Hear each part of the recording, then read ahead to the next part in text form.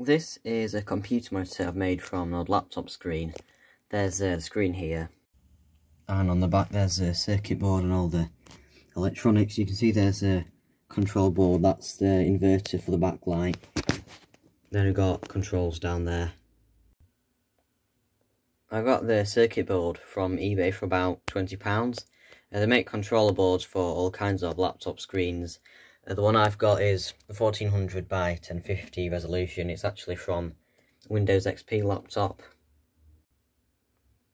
The laptop that it's from didn't work when I got it, and it wasn't really worth fixing because it's too old to really run most modern programs. These are the connections on the controller board here. That's 12 volt power there, HDMI, DVI, VGA. That silver one there is audio in, although if you want to use that you'll have to connect speakers. That's a connector for speakers down there. There's also headphone out as well. This is a menu you can control, like brightness, call temperature, all stuff like that, languages as well. And when I got it, it was in Chinese by default, but I managed to change it quite easily. Also, a bit of an update about my computer. I've got a new graphics card in it now, so it's a lot quieter when it's starting up. You can see that's where the monitor's plugged into it there, in DisplayPort.